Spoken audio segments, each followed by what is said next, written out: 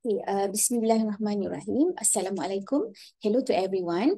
So welcome to the online presentation of the 6th Langkawi International Multidisciplinary Conference 2023. My name is Siti Zaidah Turmin. So today I'm very glad to share with you some of the findings of my research with my colleague, Dr. Muhammad Nur Hisham Osman. The title of our research is New Tax Relief, New Tax Measurement of Existing Tax Relief and the Malaysian Economic Stimulus Package to combat COVID-19, a study on the perception of Malaysian individual taxpayers and the influences drivers.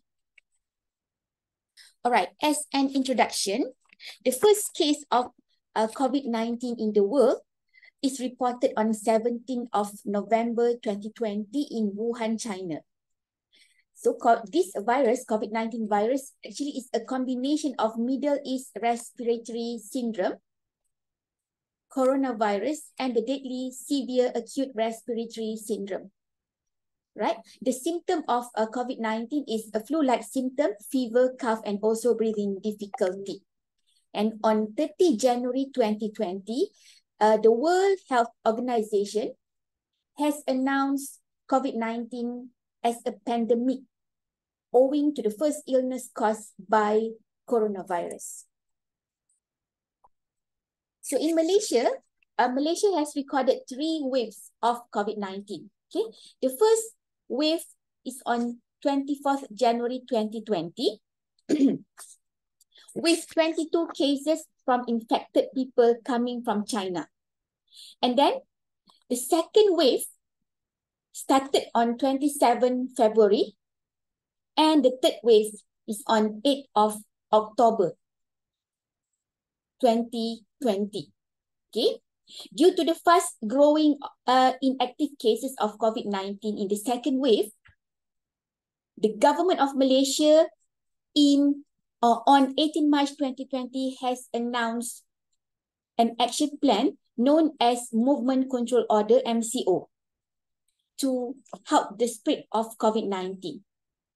So under the moving control order, only essential services such as healthcare, logistics, food supply chain, and banking are allowed to be operated. Okay, during this period, people are afraid to go out and they are working from home to follow the rules of MCO to flatten the curve of COVID-19. Okay. This is the discussion about the impact of COVID-19. Okay, the COVID-19 is mentioned as the worst ever economic crisis, just as other developed nations in the world. Okay, so we have several negative impact of COVID-19.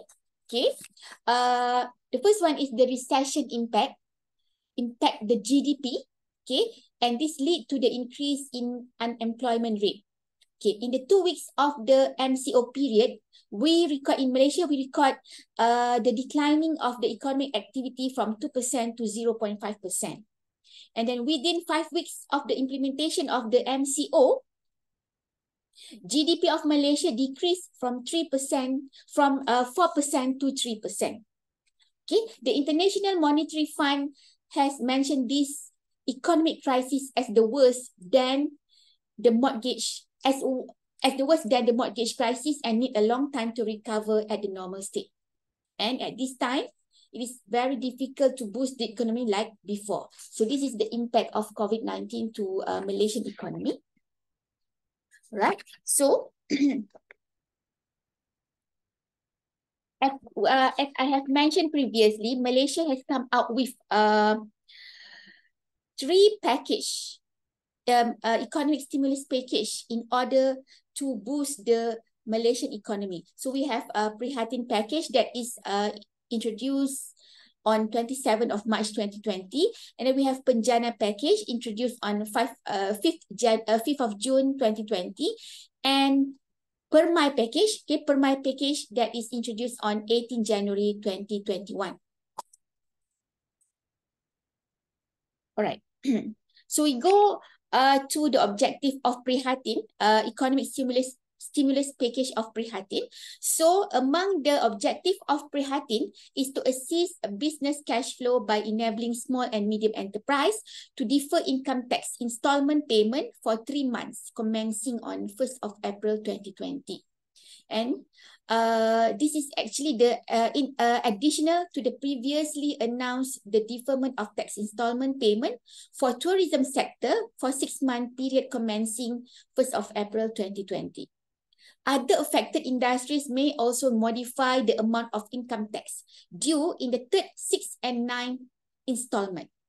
Okay. To stimulate tourism sector, government granted the personal tax relief up to 1,000 to resident individuals for the domestic travel expenses incurred between 1st of March 2020 to 31st of August 2020, which include accommodation expenses at hotel registered with the Ministry of Tourism, Arts and Culture, Malaysia, and the entrance fees, meaning that the Prihatin economic stimulus package also focus on tourism sector to boost the performance of the tourism sector. And then we look at the objective of Penjana.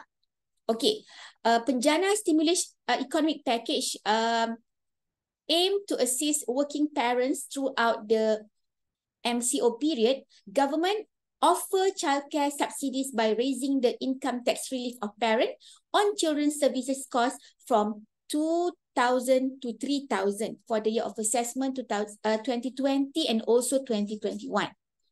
Okay, this package, Penjana package, also focus on business to recover from the impact of COVID-19.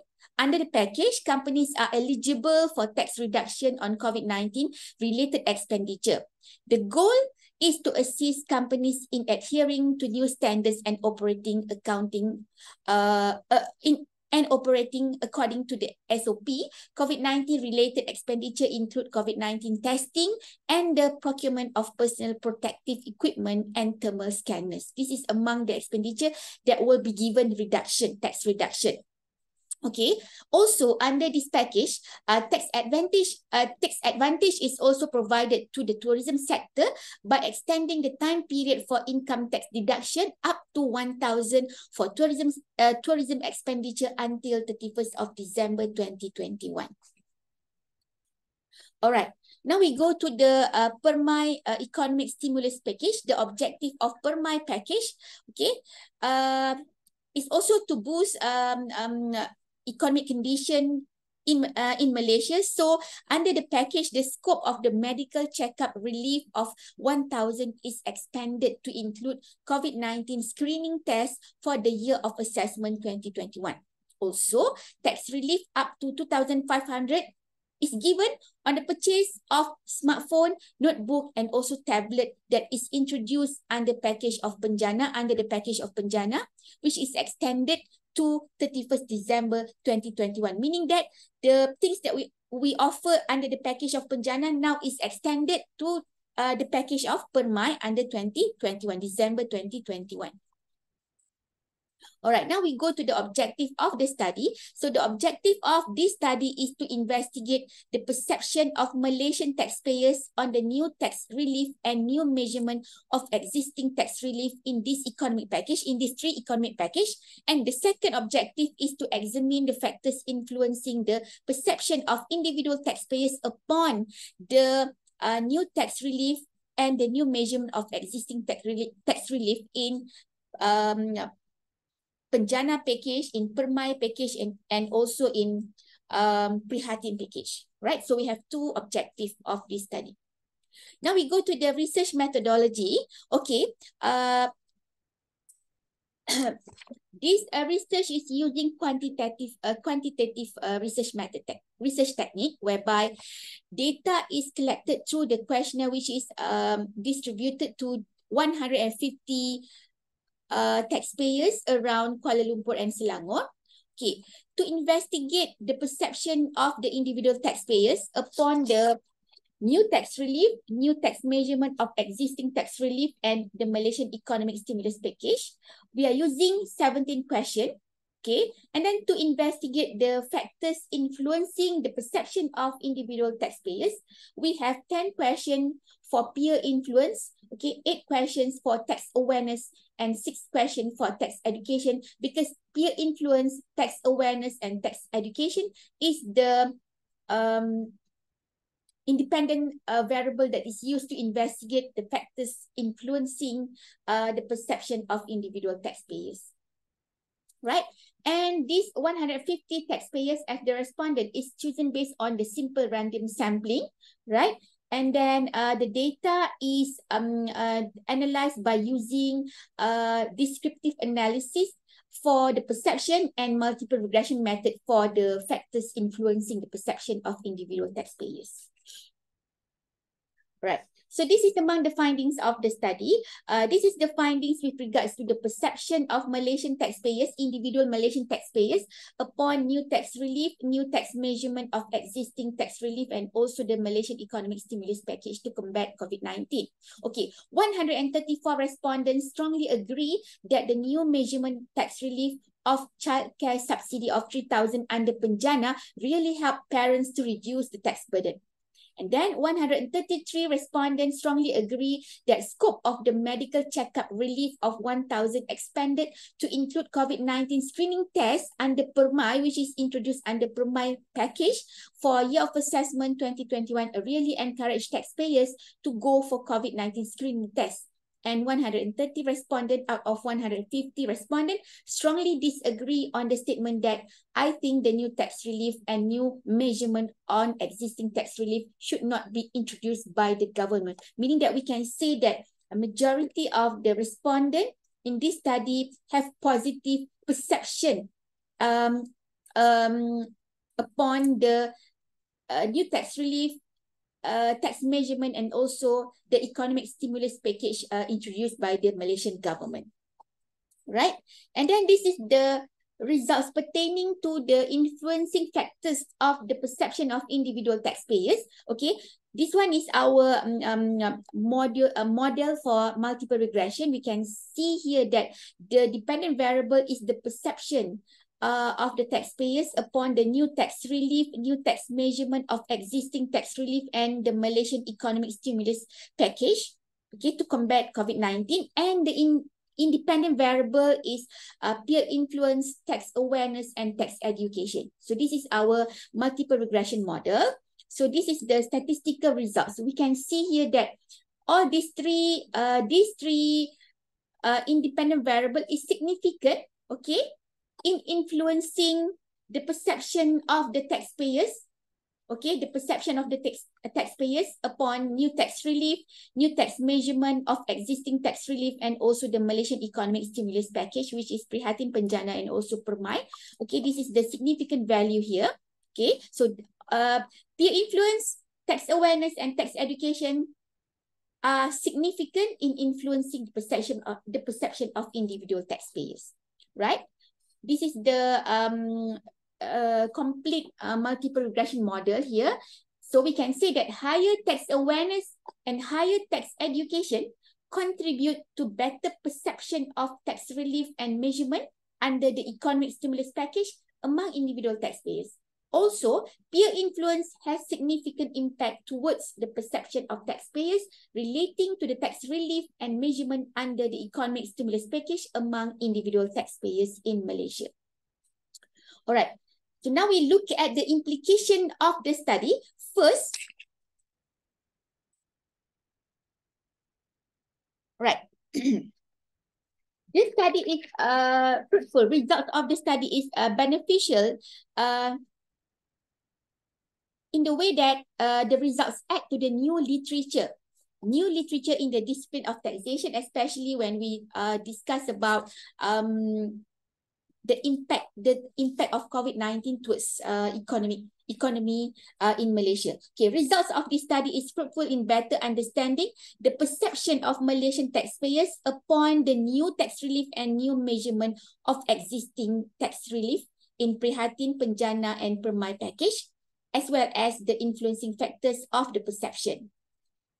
Right. And then The results also will assist government in further planning of any strategies to boost economy in the era of post-COVID-19. Okay, now we are in the era of post-COVID-19. So in order to in order to plan for any strategies in boosting the economy of Malaysia, the results of these studies will be useful to assist government in further planning of any strategies. Okay, the government will look at the results of this study. The government will better understand the perception of Malaysian taxpayers upon the economic stimulus package that is introduced previously. Okay, and this will be used as a guidelines for the government in order to plan any economic strategies to boost our country's economy, right? Okay. However, based on the study only look at three potential factors that will influence individual taxpayers' perception upon the tax measurement and the new and the economic stimulus package. So there might be other potential stimulus package that might influence the perception of the new tax relief and new measurement on existing tax relief in Prihatin, Penjana and Permai that is not included in the study. Therefore, it is valuable for future research in this field to consider the possibility of other stimulus factors. Also, the inclusion of other stimulus factors is worthwhile to obtain a stronger predictive model, multiple regression model of this matter. Right? So thank you very much for your attention.